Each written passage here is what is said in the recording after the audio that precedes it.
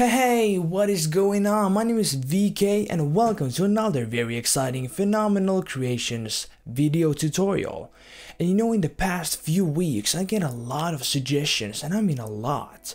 A lot of you guys have asked questions about like, Veikko, how do you get your sound so crisp?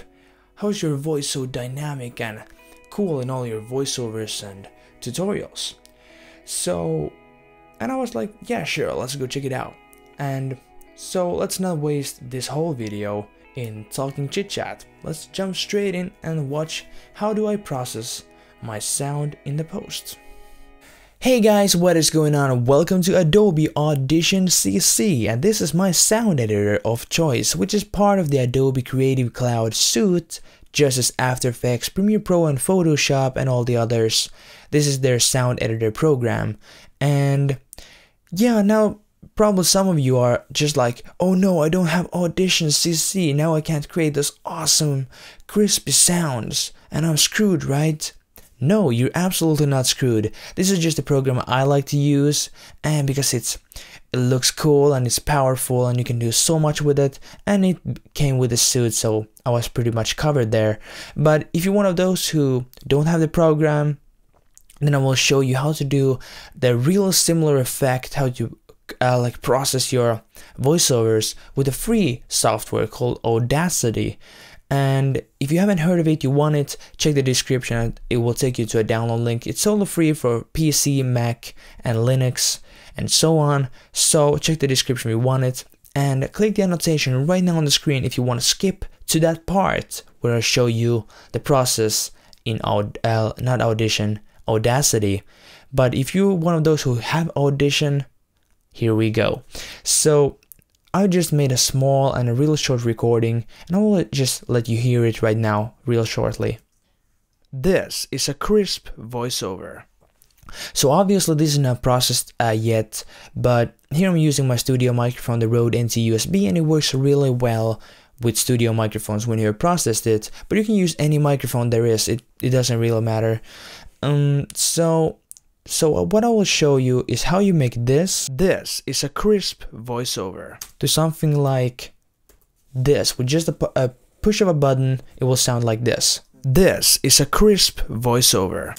So you can definitely hear the difference there. So I'll just go back here, and how did I do that with just pressing one key and one shortcut? So let's go straight into that, and I won't take it separately. I will put everything right now.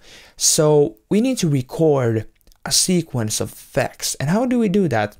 So in Audition, let's go up to favorites right here in the top bar and click start recording favorite. So what that will do, it will down here tell that you're recording favorites, and what we will do, it will look for every time you apply a new effect to your sound, to your recording, it will record it. It's not recording your screen or anything, it will record all the effects you put on it. So, and then when we have done all the effects, we stop recording, and then you got yourself a preset. But I'll comment that in just a second. So let's start editing this sound here. So select everything on the timeline by clicking Command A or Control A.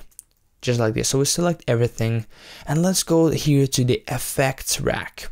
And if you don't want to use this, you can also go here to effects, it doesn't really matter, and click this little arrow icon here on the first line, and let's go down to amplitude and compression, and let's go to dynamics processing. Okay, so here we can see a cool line, and this is my own like preset Veikko compressor, but it will look like this for you, the default. But what I want to do is just move this little point there to something, and try to get a cool sound. And I will show you here my Veikko compressor.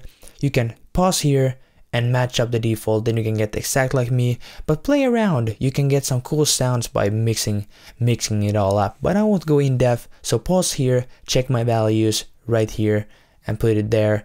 You'll get pretty amazing stuff there. So let's exit out and click apply here underneath the effects rack. Let's apply, and you can see some stuff happening over there. Then yeah, let's go for the second one. Let's click again the arrow, go now this time to filter and equalization like EQ, and go to parametric equalizer. And then we go to a preset. You also have the Loudness Maximizer.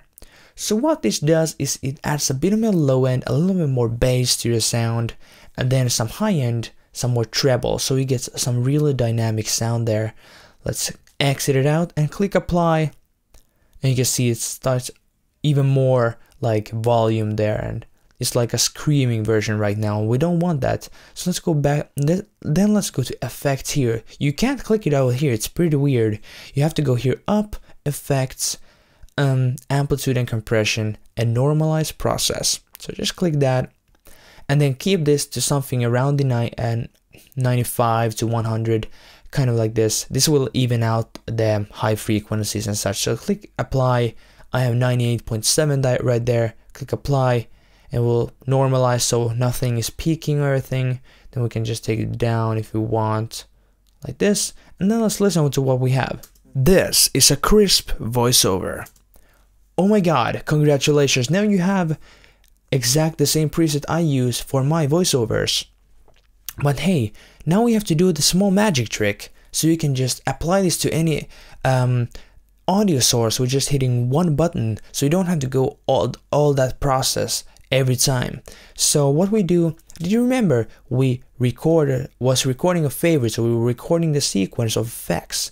So let's go up here to favorites, let's go to stop recording favorites, and here you can save your favorite and give it someone name like your own name and a compressor or a studio compressor. It doesn't really matter giving a name, so you recognize it, and then click OK. I already have done this, so I don't have it. You click OK and I click cancel, it doesn't matter. So what we then do is we're gonna assign hotkey for it. So go to favorites, go to edit favorites, and I will open up the favorites tab, and then you're gonna find your your favorite there. And if you gave a name the clown dance, then it will be here at C, clown dance. I named it studio processed when I did it, and then you can see I have assigned S key to as hotkey. So what you do, you can go, for example, I just taken a fade in. I just take this favorite. You do the exact same thing at your favorite. You right click on it and go to edit keyboard shortcuts, and this will open this window. And then what you do is you're gonna find your favorite. So go here under the favorite tab, just click the little arrow and find your favorite. Mine was the fade in, so select it, click on add, and then you just click on any key on your shortcut. So I click F right now for fade in, kind of, and then click OK. So then also every time you do that, so I have actually the S key is my compressor, or make my studio processing. So if I select everything, I just undid everything I did, and now if I type in S on my keyboard, bang, I will have this. This is a crisp voiceover. Super cool, super easy. And now thanks for watching the audition part. Let's jump in straight into Audacity. So thanks for watching this part. Hey guys, welcome to Audacity, the free program I talked about in the beginning of this video. So here is the free solution to how to get pretty cool voiceover sound. So nothing go more in depth with how to record audio here in Audacity. Is just here you select your microphone, to me it's the Rode NT USB, and then just click record. So simple. And if you want to select everything, click on this little gray bar here and you select everything. Then what we go and do is go to effect, go to equalization, and this is the exact thing I'm just seeing here. So click on bass boost, and I have done nothing to this. It's default bass boost preset. Then just click OK. You can see some stuff happening there. Now let's go back to effect, back to equalization, and then this time let's go to treble boost, and that will boost up the trebles, and the previous is the bass. And here we go. Pretty cool. So now we got this. This is a crisp voiceover. Yeah. Okay, so I'll let you hear one more time the first one. This is a crisp voiceover. And now the processed one. This is a crisp voiceover. So guys, thanks for watching this part. Now we have learned the Audacity part. Cool. Hi guys, and thanks so much for watching this video project, and thanks for being such an amazing audience once again. And you know, I can really never get enough for you. So don't forget to be that awesome guy who likes up this video. Smash that like button like really hard. And then don't forget to leave a comment. Comment anything, suggestions, VFX or anything, you know the drill. You know, comment anything, and thanks again so much for watching this, because you're the best. Like seriously, you're the best. You've been so supportive. I just broken out the 6,300 subscribers, and it's so amazing. It's super cool. So the thanks is all upon you. Thank you so much, and let's go ahead together and change for the 10 grand. And I hope it's breaking out soon. So don't forget to subscribe if you haven't already. My name is VK, and welcome, and see you in the next episode. See you guys.